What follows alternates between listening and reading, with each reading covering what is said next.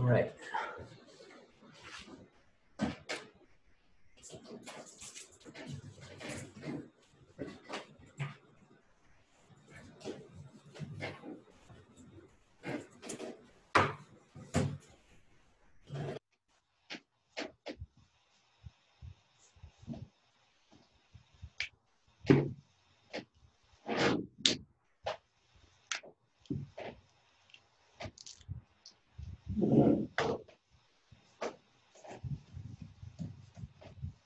Okay, so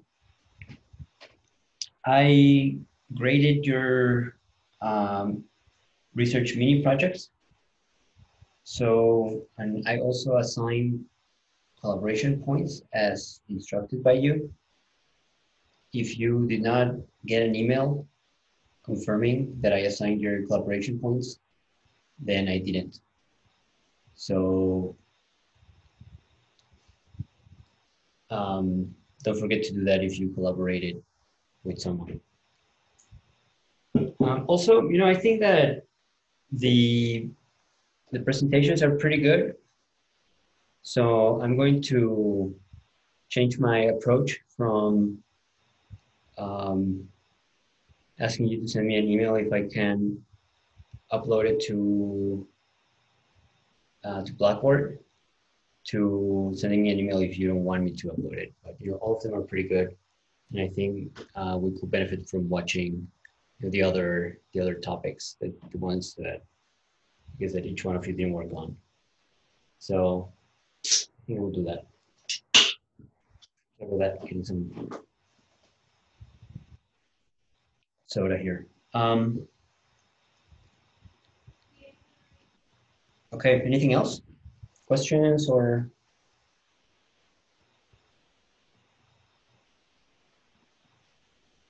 No?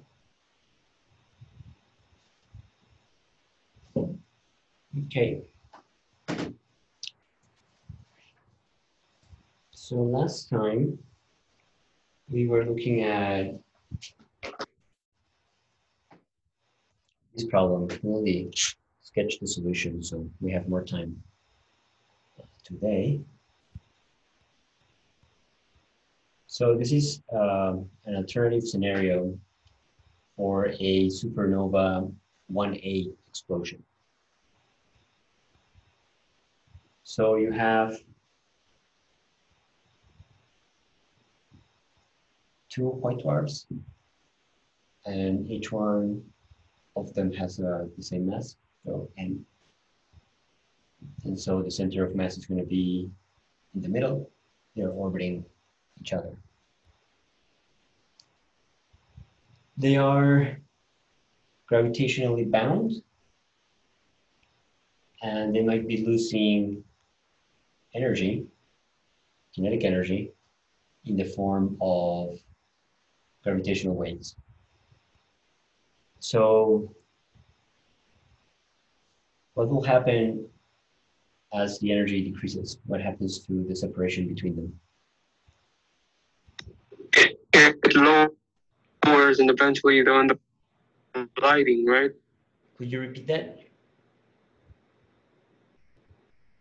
George? Yes. Could you repeat that? They'll eventually end up colliding as the distance shortens, right? So the distance is going to shorten as the kinetic energy disperses through gravitational waves.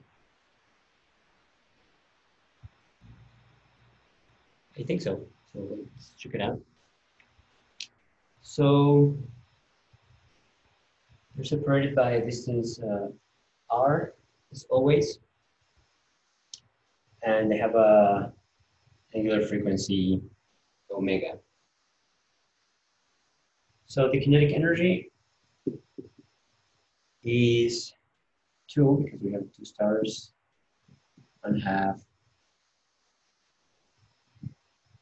mv squared. So this is m omega. Get rid of the 2's.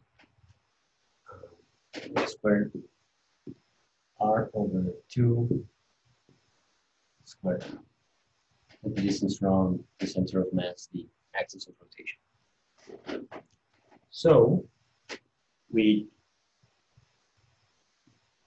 Kepler's law, this one, this will be equal to, so the total mass is twice 2m, g over r cubed. So then the kinetic energy, you can just put this one in here.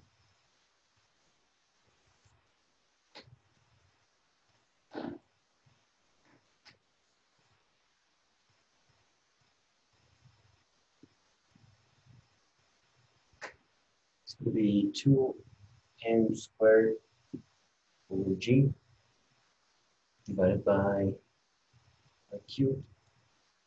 Then we're going to have the r squared over 4. So we get rid of this one, so it becomes a 2. We can get rid of this one, so it becomes an r.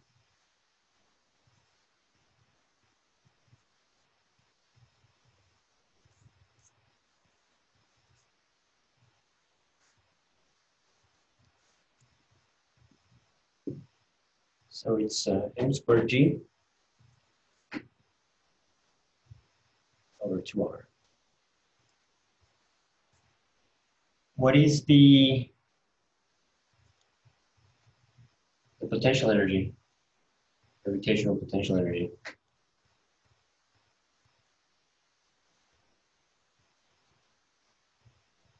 That's g m over r.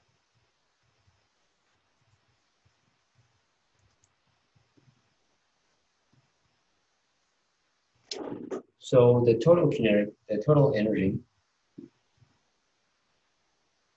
is going to be g m squared over r 1/2 minus 1. So it's going to be minus 2. I guess minus 1/2.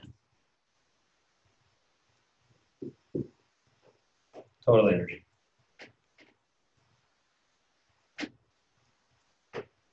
Would we have predicted that?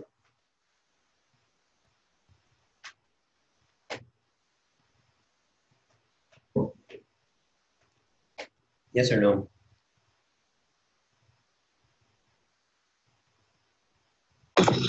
Yeah. How?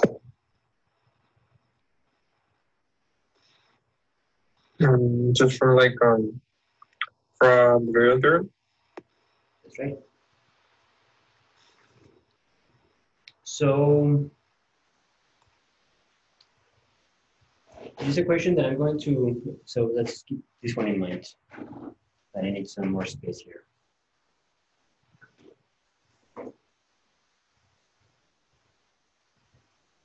This equation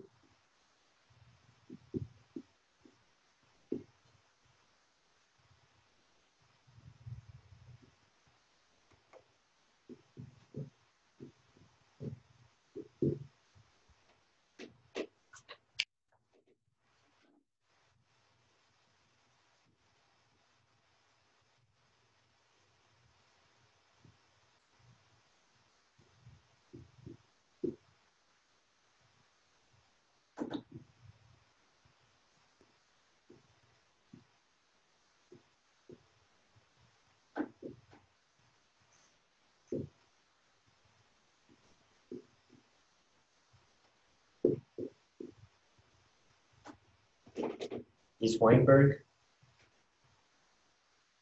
2.3.7.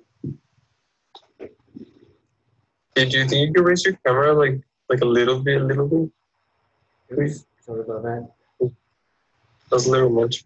Didn't realize. Actually, let me use. No, you're back to normal.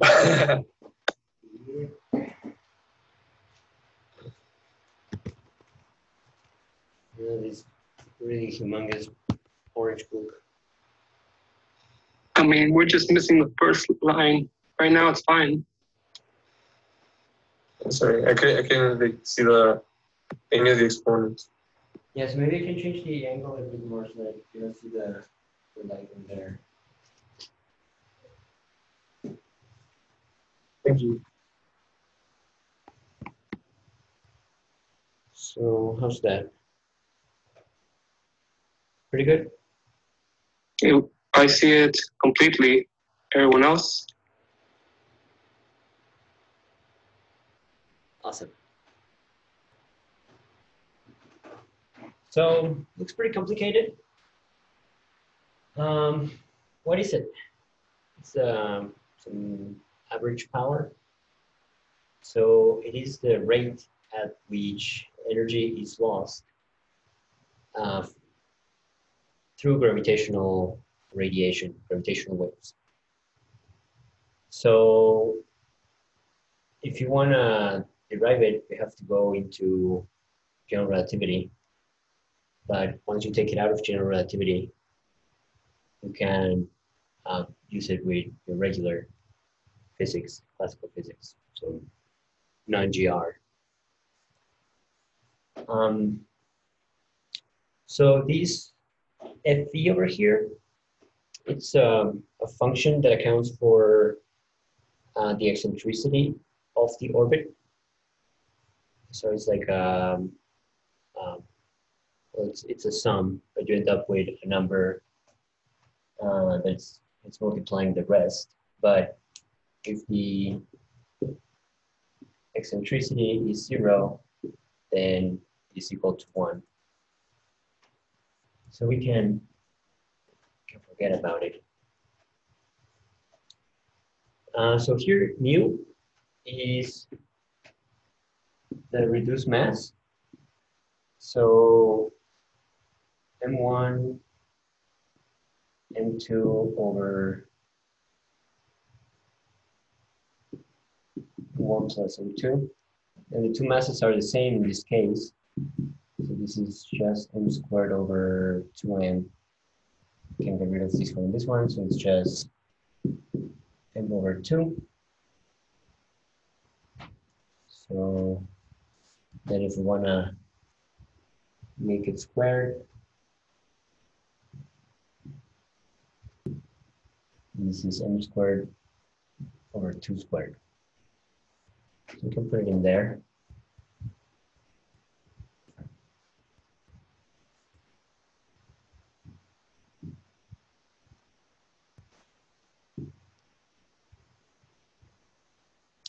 So I'm going to rewrite this equation a little bit. So first we can take all of these things out. So we get this one is 2 to the 5th, I think. You confirm? Yes. So we have a g n squared. Its total mass is 2m. So that's cubed. Then we have the g cubed, our fourth.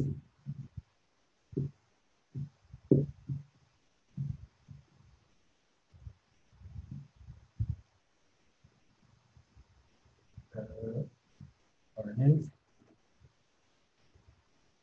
Right, so this becomes 5th. We get rid of this one.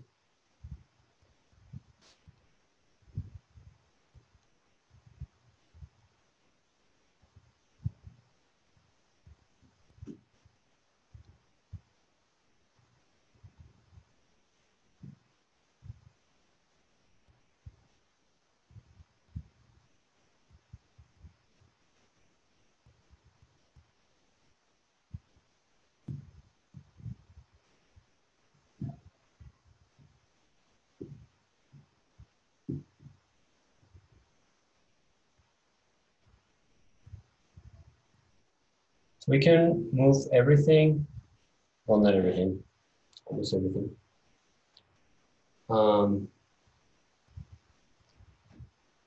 Into something that is to the fifth. So 2g small m over c squared r. Then outside we have 2c to the fifth over 5g. So the cool thing about this form of writing it is that this factor is unitless. Okay, so I'm going to write it in this form. It's a little bit easier to deal with.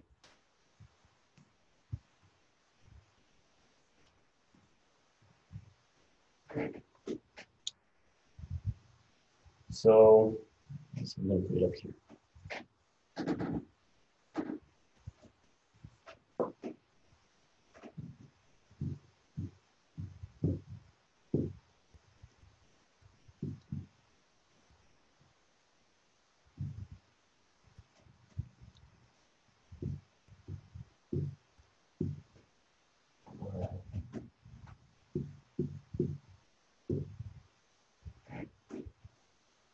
So we also know from the previous part that the total energy is negative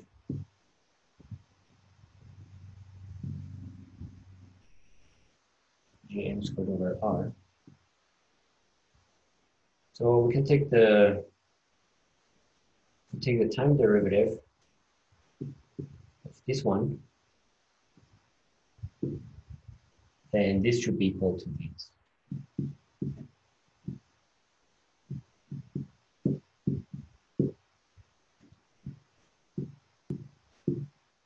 This is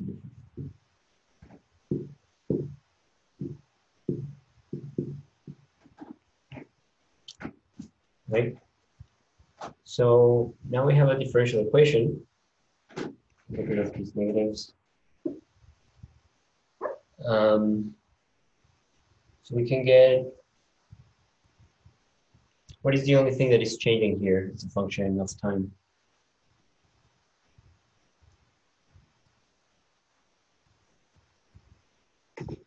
The radius. Everything else is a constant, right? Mass remains constant. G and C are constants of the universe. Okay, so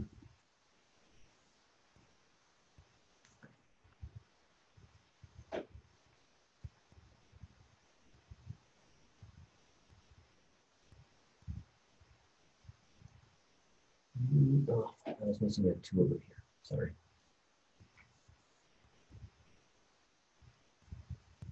So this is going to be Gn, small n, over 2 squared.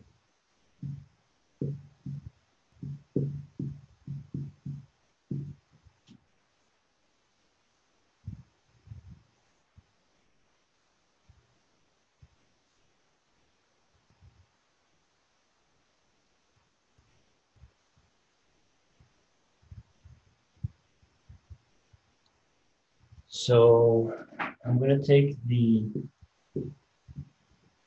r to the fifth over here outside. So now we have these. And we let u 1 over r, just to make things a little more clear. And this is just u, and this is u to the fifth. So we can move the u to this side, and so we'll have du u to the fifth equals 2 over gm squared.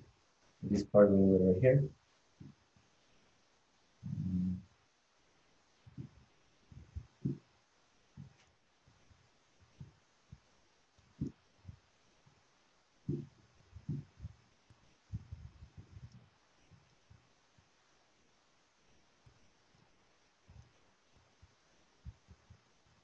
We can put the dt over here. This one. Then we can integrate on both sides. This whole thing is a constant. So this is going to be just t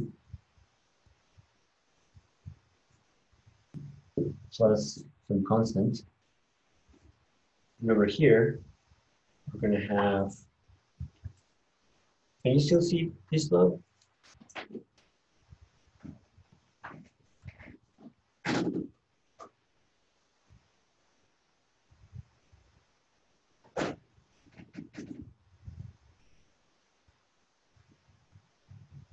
This is minus 1 over 4 u to the fourth.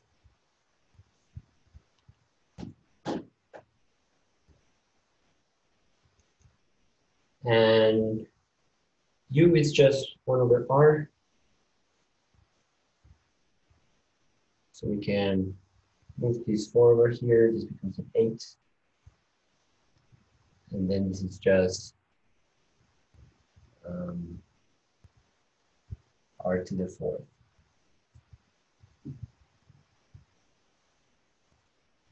So now we have the,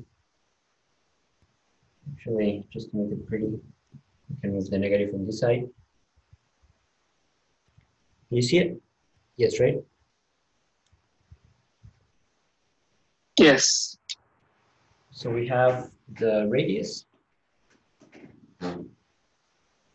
as a function of the time, plus some constant.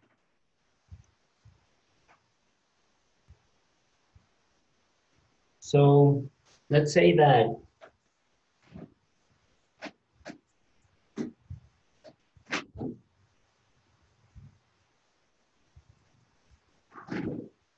let's see, I'm gonna move this one a bit further away. Where we have more space.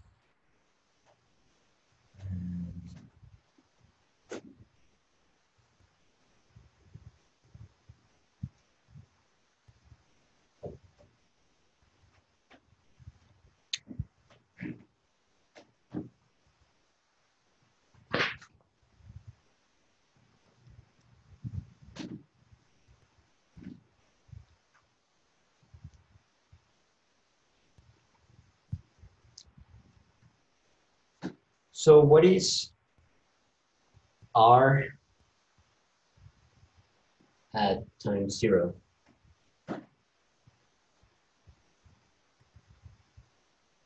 Well, if t is 0, then this whole term is 0, and we only have the c. So c is equal to the initial separation between them.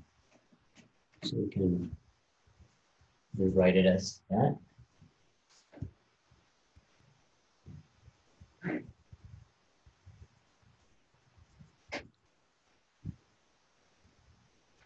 If it takes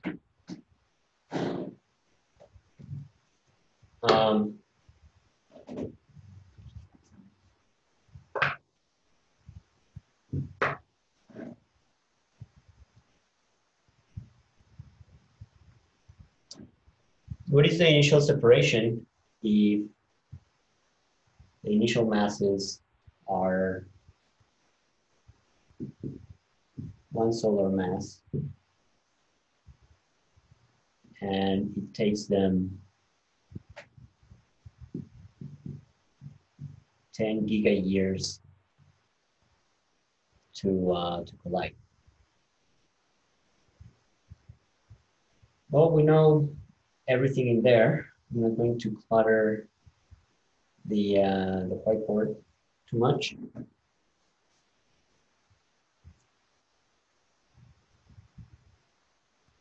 But what is R going to be over here on the side?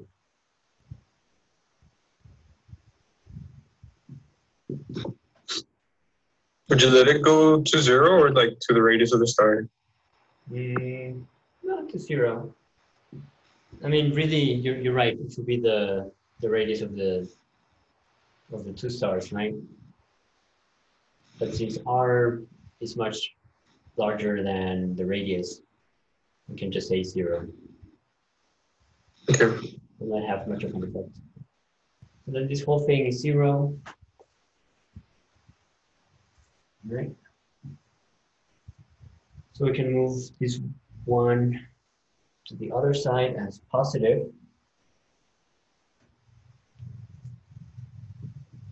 And so we get the initial separation. So if you plug everything in there, you get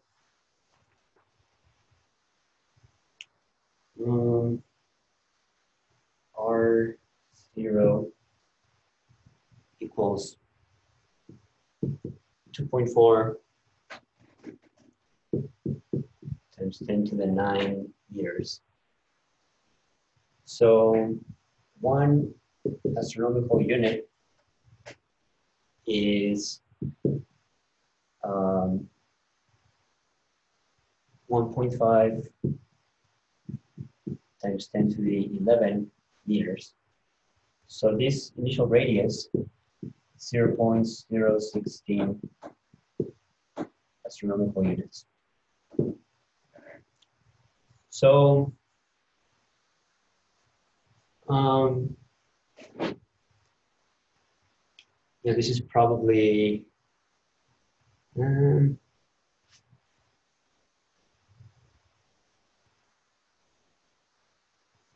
I have it down here. So this is about 6 times the distance from the Earth to the Moon.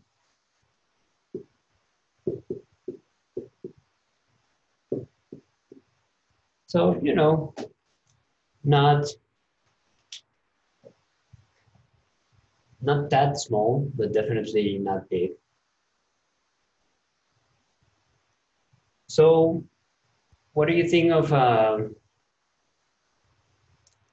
gravitational waves as a way to lose energy? Is it fast?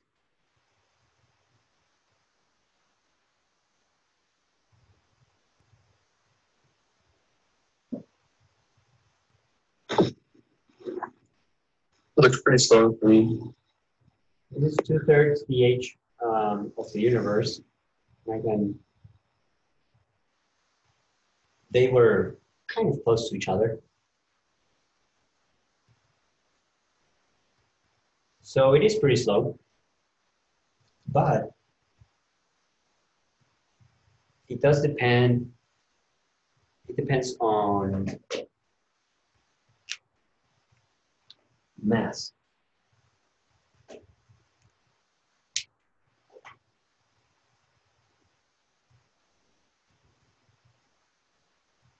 So what will happen if you increase the mass, I don't know, like an order of magnitude?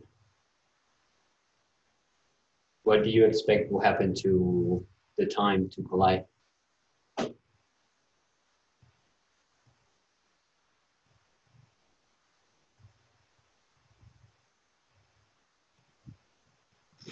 Should be like 1,000 times faster, you know?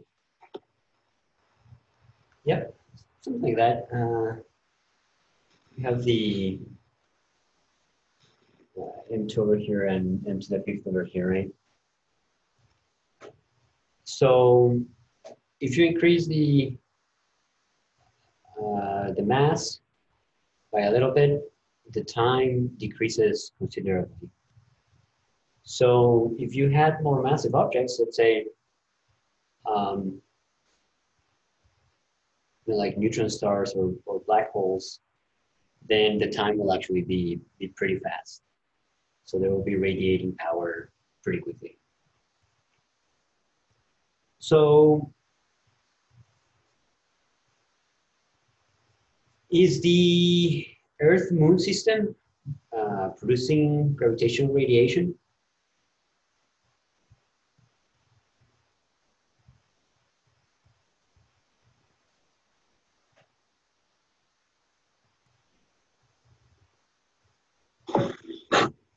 Aren't they like slowing each other's momentum instead, like angular momentum, down instead of producing gravitational waves? Huh. I guess you went to the crux of what I wanted to ask. So this predicts that if you have two bodies orbiting each other, then the radius has to decrease because they lose energy to gravitational waves. So what's going on with the Earth-Moon system? I mean, isn't the moon distancing itself every year? Yep, which is the opposite of what this is telling you.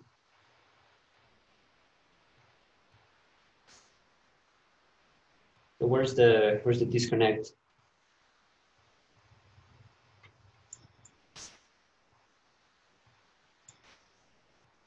Is it because of the gravitational radiation of the sun? Like it affecting our system?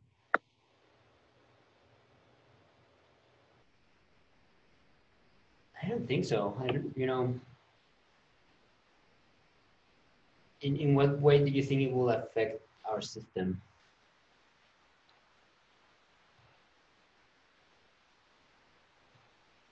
Because for the most part, our planet, I guess the whole universe is kind of transparent to gravitational waves. Wouldn't it be the way that the moon was formed from like a meteor striking Earth and a piece of Earth coming off of it? Having that remnant velocity going outwards?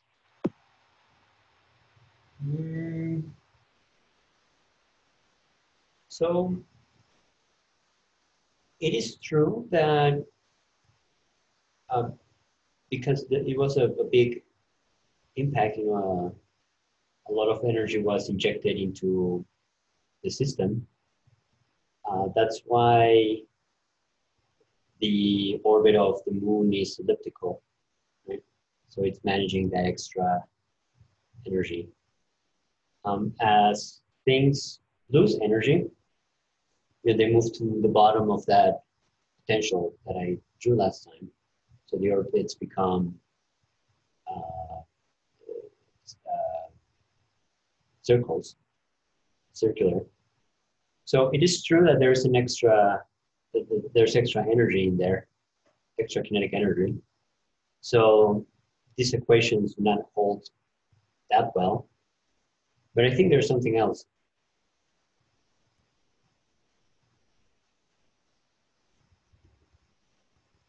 So That the Earth is rotating, but the moon's tidally locked.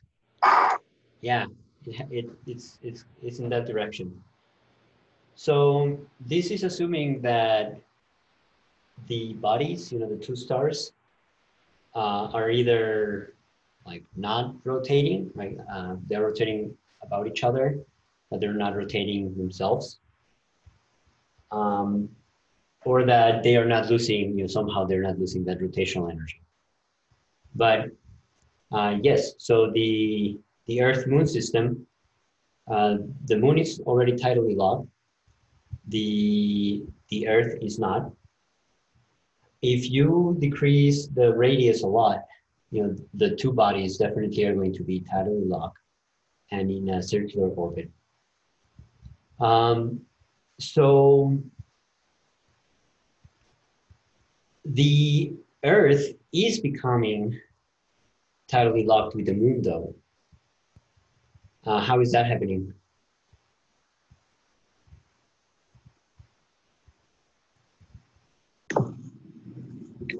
Is it by like tidal effects?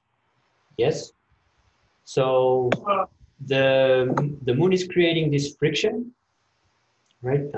Friction with the ocean, friction with the mantle, all parts of the Earth. So that friction creates heat, and the heat is radiated out, as infrared light. So the Earth moon system is transforming the rotational energy of the Earth into thermal energy that can then leave. But when it leaves, the angular momentum has to be conserved. And so in order to conserve the angular momentum, the moon has to move further away. So this will not apply to the Earth-Moon system until they are, like tidally locked,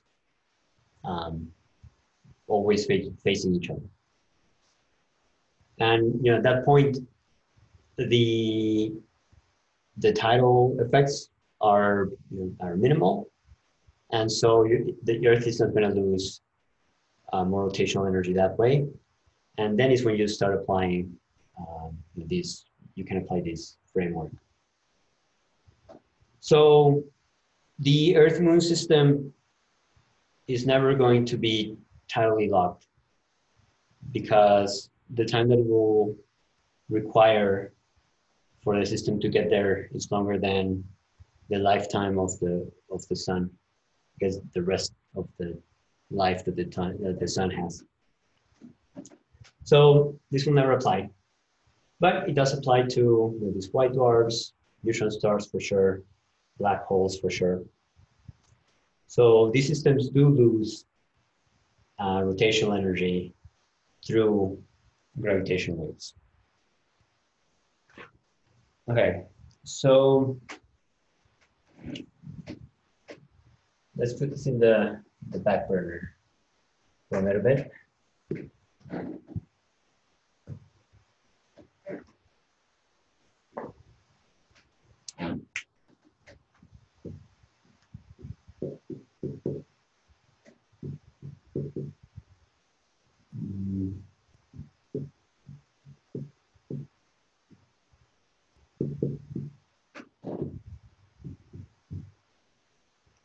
I'm not writing that part.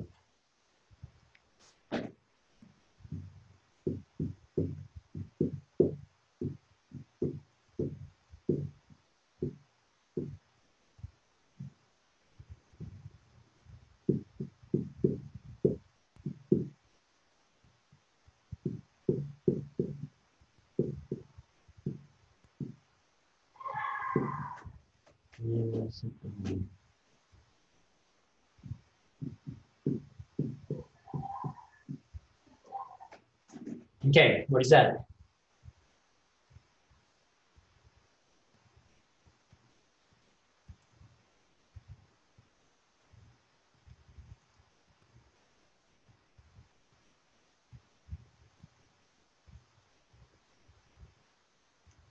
You recognize them?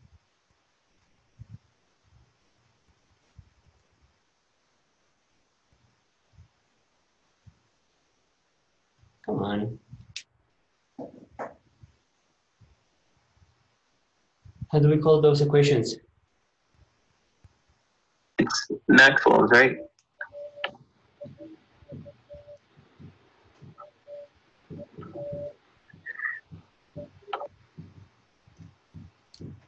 These are the Maxwell equations. What do we use them for?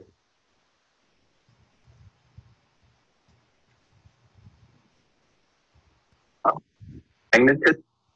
Huh?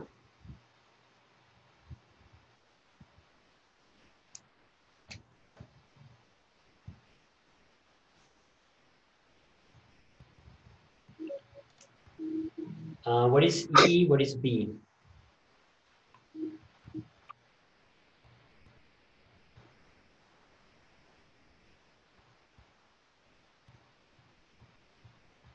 You guys don't know this stuff?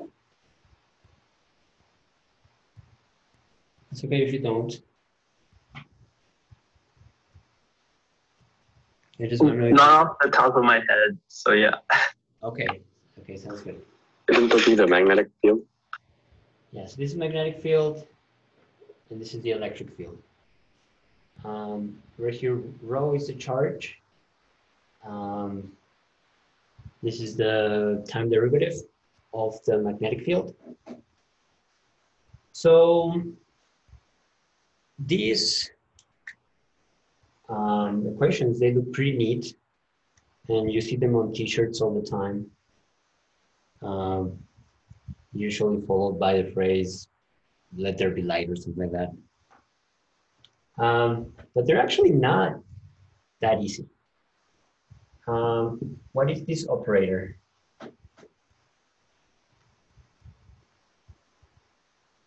The del dot. What does it stand for? It's the derivative with respect to x plus derivative with respect to y plus the derivative with respect to z of whatever you put in there, right? So this would be the x component of the electric field, y component, and z component. Right, so this is actually a differential equation. So the notation is very neat and very nice. The math, not necessarily. What about this del cross? So first, how is this called? This is the divergence of E, right?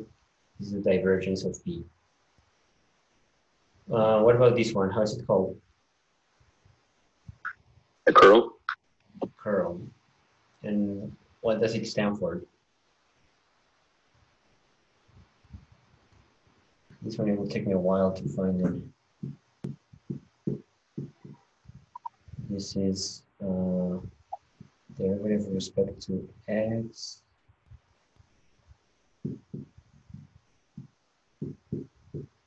Then whatever you have in there, right? Like x, y, and so on. You take the cross product. So it's a derivative, with respect to some direction, and that gives you the component in another direction. So this is essentially telling you like how tightly a vector field curls around. Okay, so why am I talking about this? So Maxwell's equations give you the relationship between the electric and magnetic fields and charges and currents. So the divergence of the electric field, is constant. So that gives you the shape of the electric field of a charge. Just goes out. The divergence of a magnetic field is 0. That tells you that magnetic monopoles do not exist. Same thing with this one, tells you that if the magnetic field changes, or in this case, if the electric field changes with time, it creates an electric field. And if the electric field changes with time, it creates a magnetic field. So this is why light exists, right?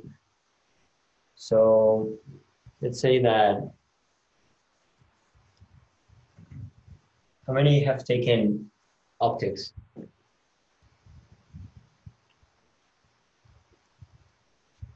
Say yes if you have. I have. You have? How many? How many more?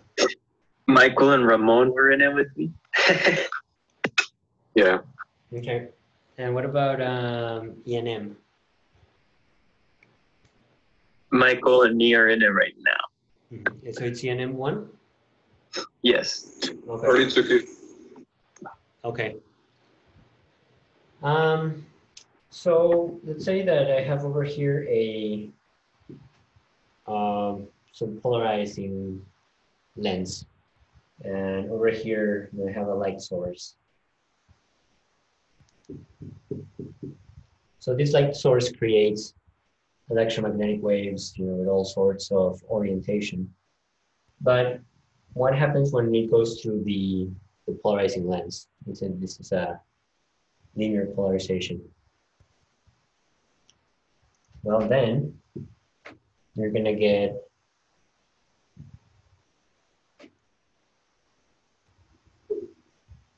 only a single, so the electric field, let's say, is gonna move in a plane. What is gonna happen to the magnetic field? Well, the magnetic field is created when the electric field changes and vice versa.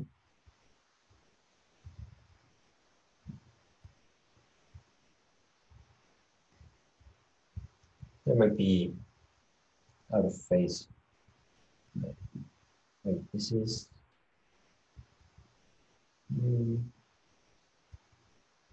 Anyways, I think they're out of phase. But this is the idea.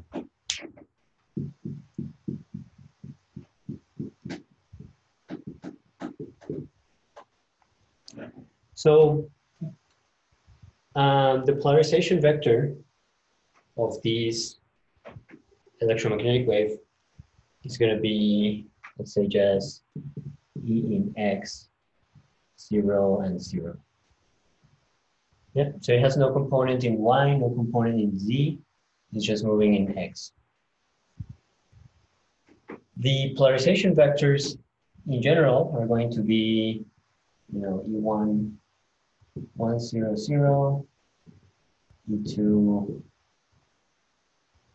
0, 1, 0, E3, 0, 0, 1. Right, so they are vectors. So Maxwell tells you the relationship between the electric and magnetic fields and the distribution of charges and currents. So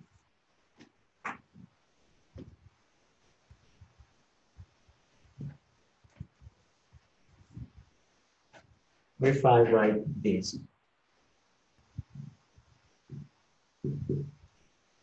what's it? 8 pi.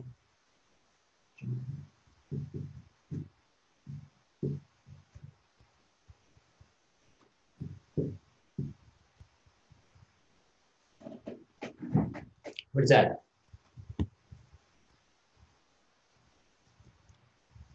Arturo, it's on your t-shirt, I think. SPS t-shirt.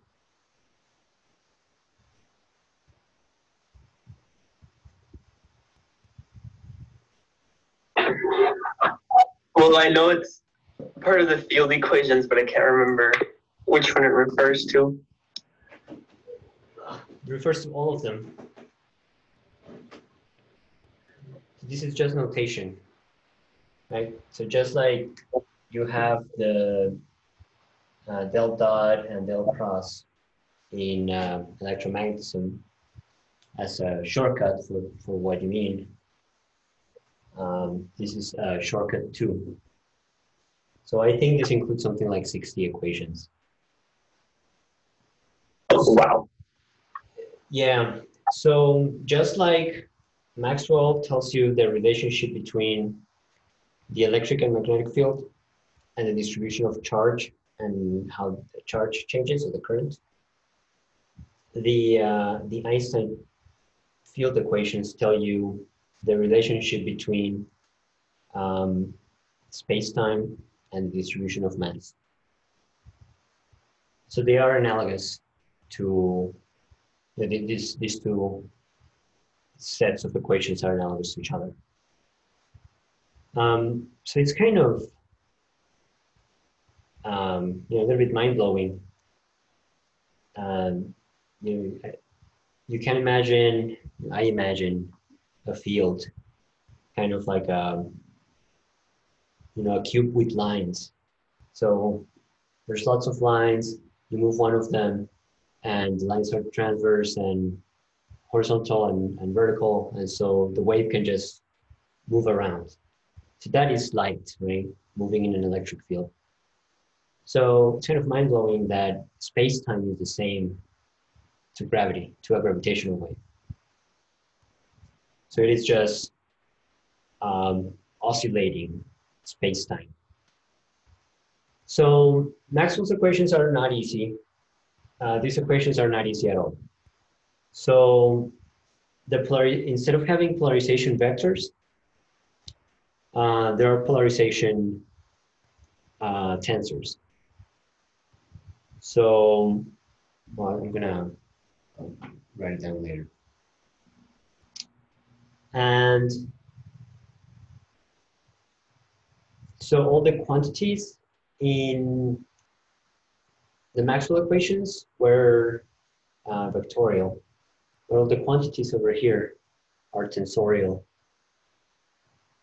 And all the derivatives in Maxwell's equations were first order, but here you have first and second order differential equations. You know, other than being much more complicated, they are kind of analogous. So again, one describes, you know, what happens when you move a charge. It's going to produce these electric and magnetic fields, which are light waves, photons. If you have mass and you oscillate it, then you produce gravitational waves. So conceptually, they're not that different. Okay, so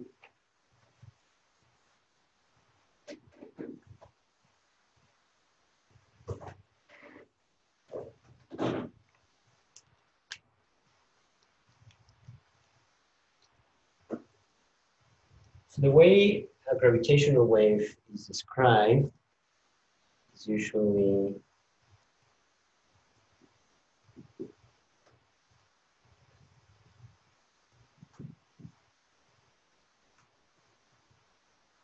like that. So this is the mean field. And this is what you get when you have the perturbation or the wave. So a gravitational wave is a perturbation to the space-time metric. It's called the space-time metric.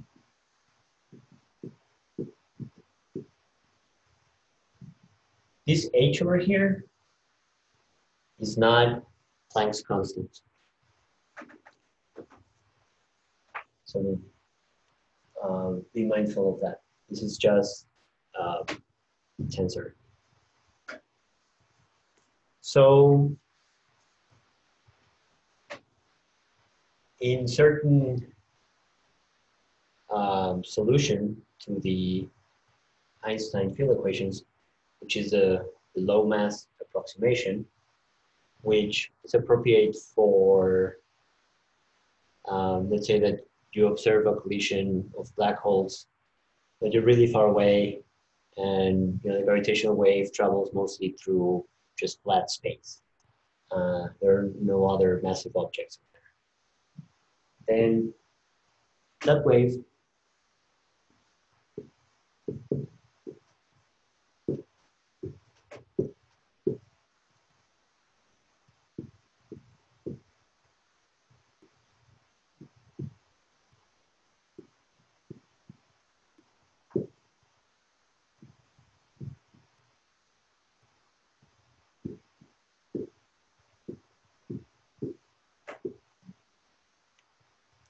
So here you have 4 columns and 4 rows because you have X, Y, Z, and also the time. And each entry of this matrix is actually it's going to be a matrix. So this is a tensor. So there are 2 main things that the gravitational wave is going to do.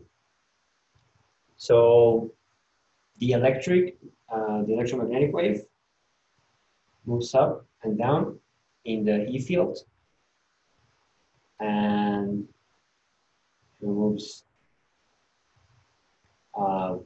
horizontal, right? So right and left in the magnetic field plane.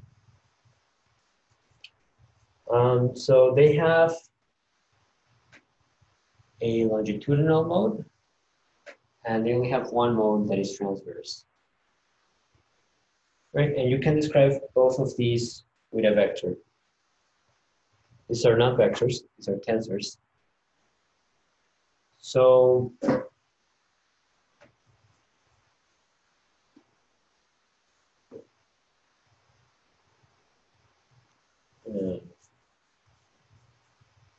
right over here. So H plus is a stretching mode, and H cross, it's like a curling mode. Right, so in a way, these are not that different from the modes that you have in electromagnetism. So you have, the electric field just goes out like that, and the magnetic field curls around. This is kind of the same, except that it happens in 2 dimensions. So if you were to look, let's say that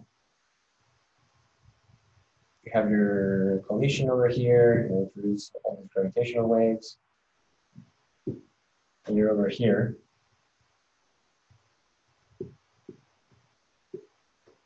So it's coming directly at you. You don't see, at a 90-degree angle. Then how would an electromagnetic wave coming right at you look like? Well, you will only see it moving up. Say it will be kind of like moving up and down just like that, right? And then the B field, you will see it like this, if it comes directly at a 90-degree angle. Well, the gravitational wave is going to have, it had a H plus and a minus H plus. So, and then you had so you had nothing in X, and then you had the Y and the Z.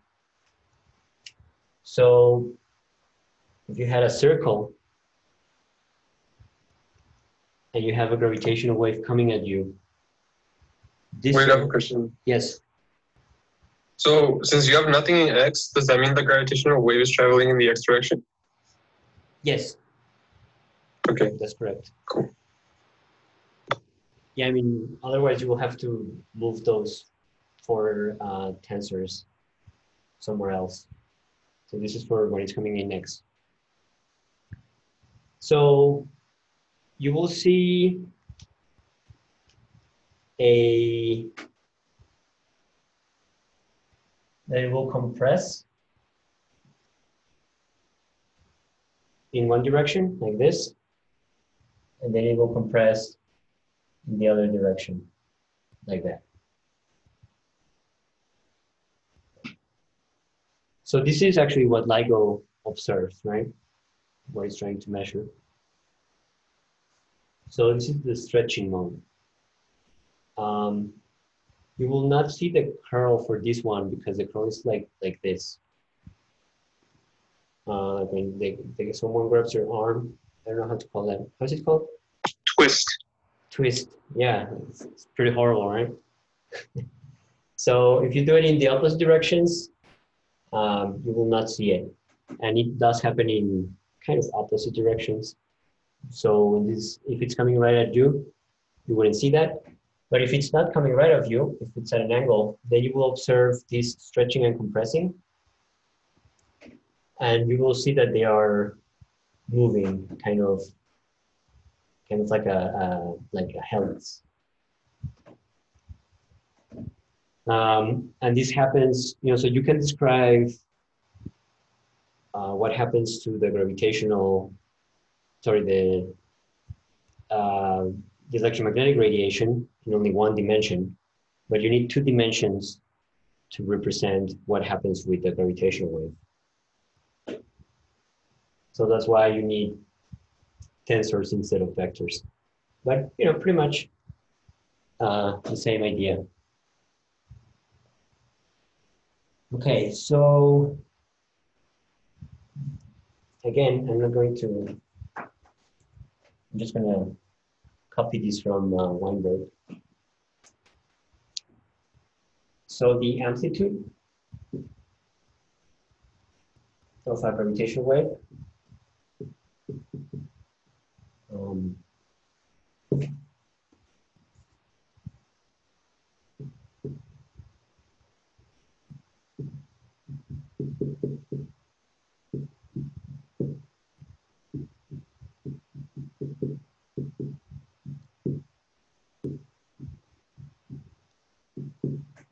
it's approximately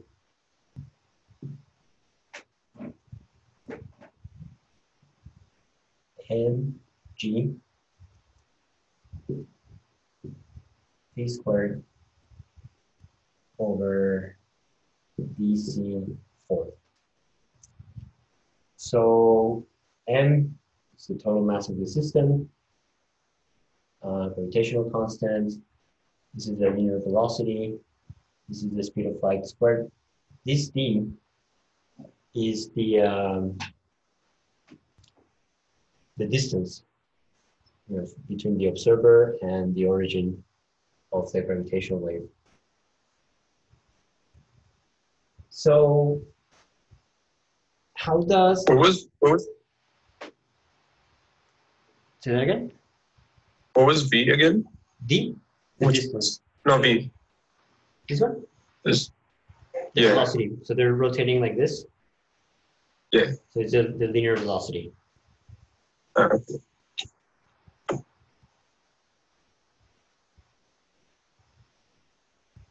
So Doesn't that change though? what's that? Doesn't that change over time? No, so this is for the case in which you're really far away. Oh, okay. Right, so the velocity is going to increase as the two bodies get closer and closer together, but it's negligible, compared to this distance. So I wanted to check a few of the values that he has on page 111. So for the different gravitational waves that have been detected at LIGO that have been assigned to black holes and neutron star collisions. So if you do that, if you look at D, two of them, 440 megaparsecs. One is 880 megaparsecs. The other one is 340 and 540. So megaparsec is what? 1 times 10 to the 6 light years, parsecs. So, and 1 parsec is 3.1 light years, is that right?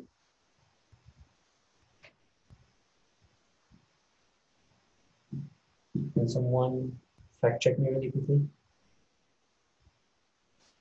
3.2. 3.2? Yeah, so these are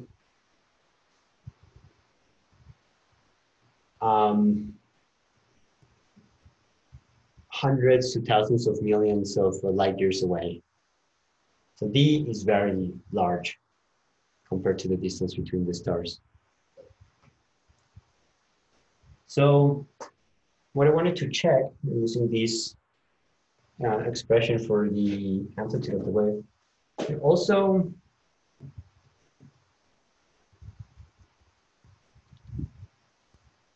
does the amplitude for an electromagnetic wave changes?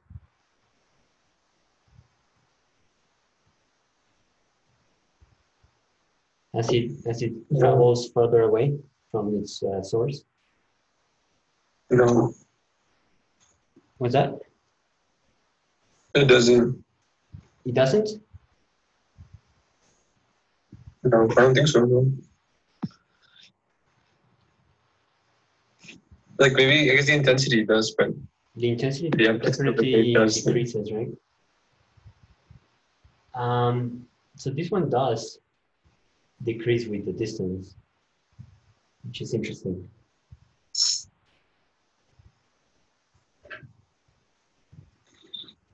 So what are the units of this expression? This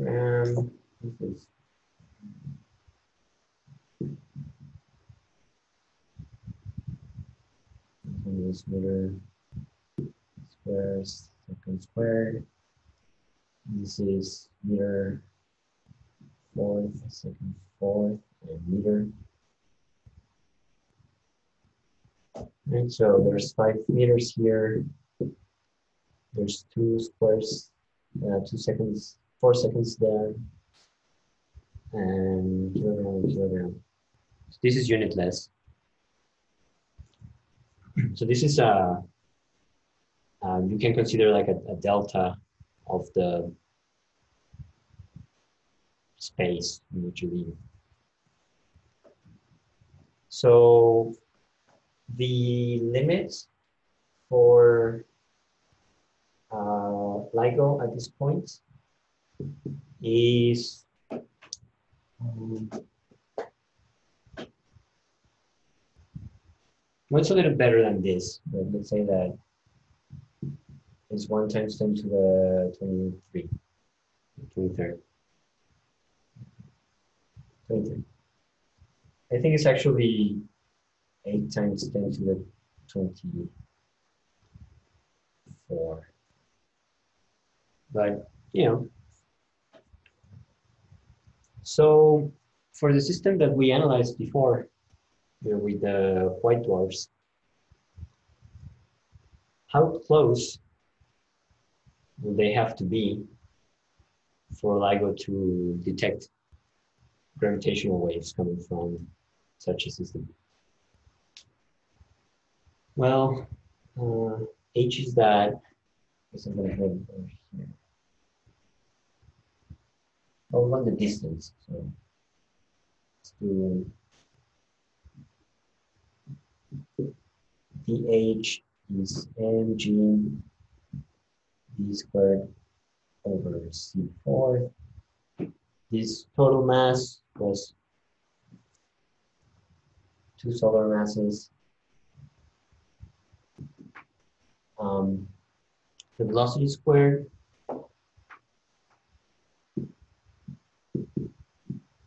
it's omega squared r squared r over 2 since the center of rotation.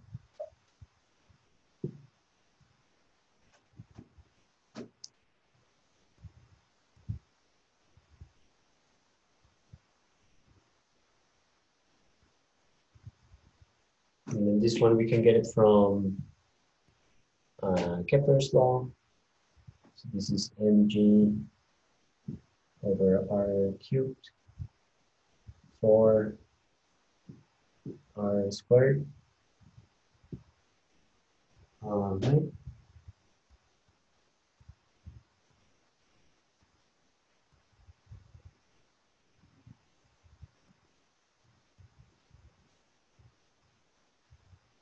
I guess. Okay, so let's put it over here. This is C4. This is M, another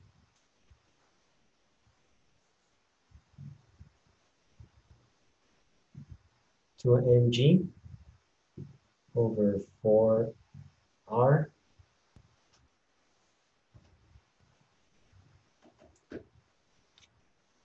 and another, oh, that's it. This was solar mass, so we can get rid of the 2's. This is solar mass squared g squared over r c4, c to the fourth, and r, we also calculated that separation was the 0.016.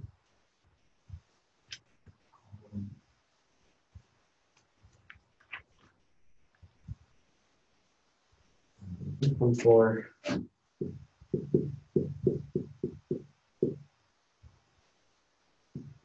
times 10 to the 9 meters. Okay, so we have everything that we need. This is 2 times 10 to the 30 kilograms squared, gravitational constant, the separation between the two stars, and the speed of light to the fourth. So that ended up being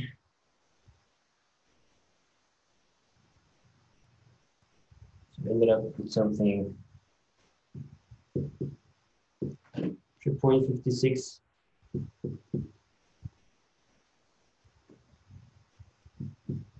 times 10 to the 40 meters divided by 1.91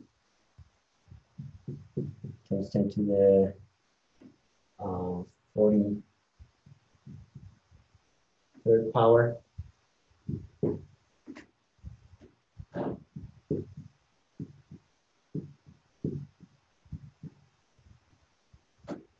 So 1.85 times 10 to the negative 3 meters. So in order to get D, we can divide that by the resolution of the instrument.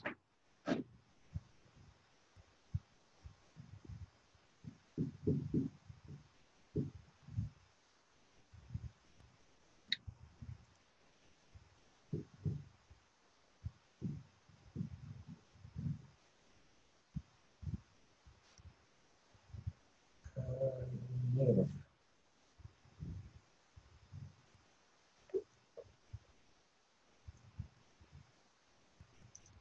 So the distance was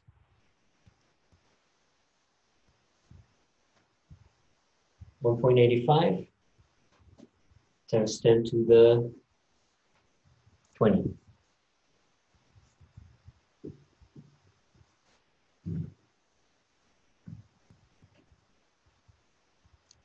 Meters.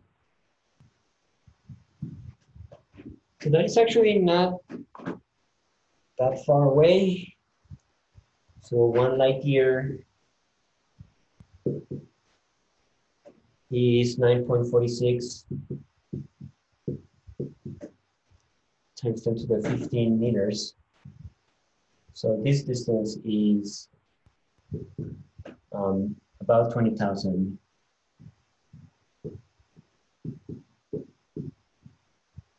light years. So, you know, that might look like a pretty, like it's pretty far away. But actually, I don't think that there's any system,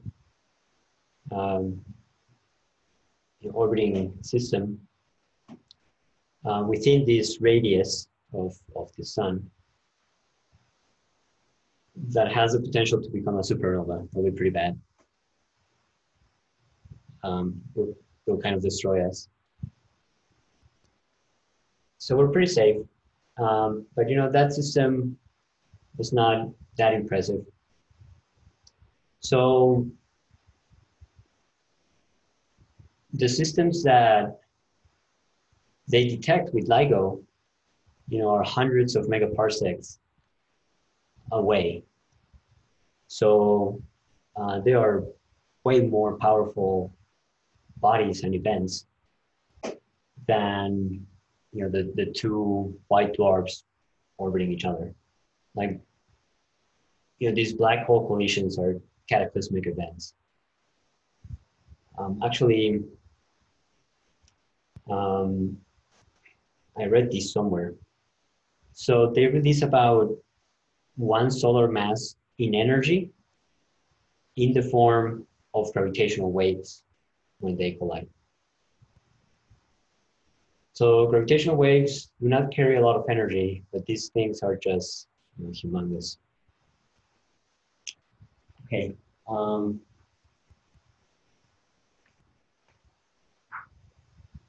So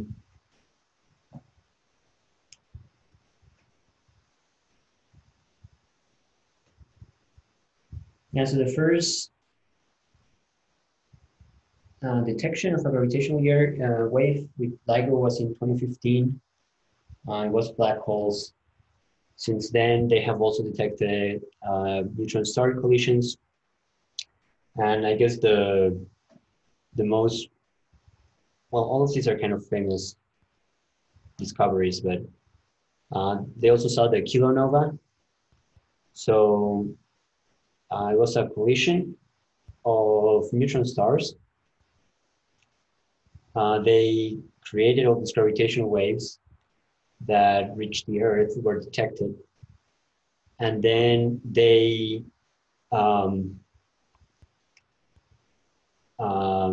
knew like what portion of the sky the gravitational wave came from. So they pointed, you know, like the whole scientific community, they pointed all the telescopes to that point. So several hours after the gravitational waves, they detected the gamma rays, and several, like half a day later, they detected the light, you know, coming out of the kilonova. So they were able to see in real time gold, you know, being created, and other heavy elements. So here you can imagine just looking at this new source of light in the sky, and then the absorption peaks, you know, just start to get created as this material is formed and starts to absorb all the light. So that was pretty cool, and that's what that was the beginning of what do you call it?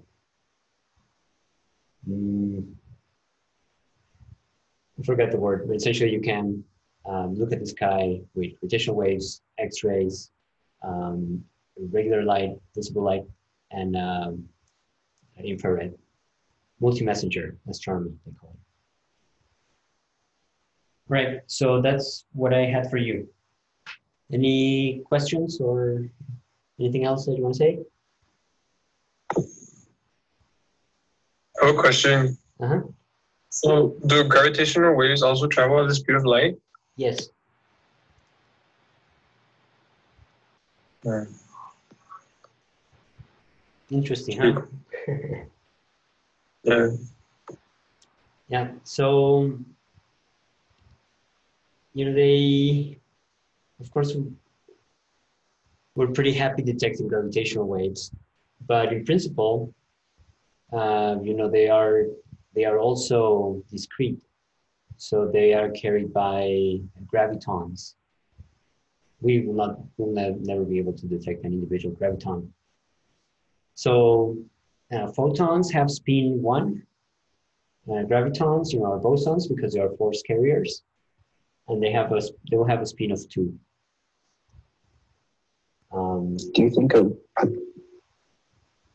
Do you think a graviton is something like a Higgs boson, just a collection of particles around in the gravitational field, as the Higgs boson is with the Higgs field? I don't know.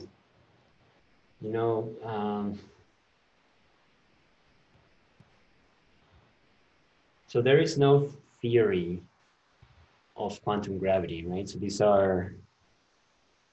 is just from what we know. Like these are the properties that the force, the carriers of force of gravity should have, but they have not been detected.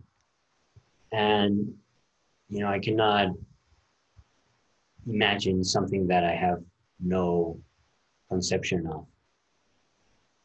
So, I think at this point you have to be happy with just imagine that they are kind of elastic waves, in this weird four-dimensional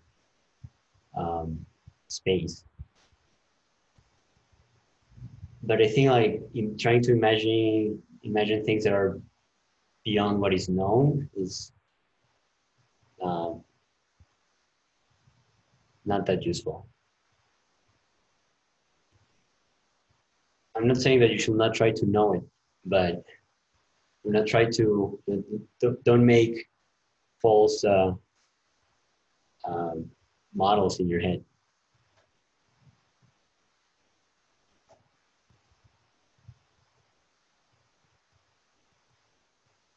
Anything else?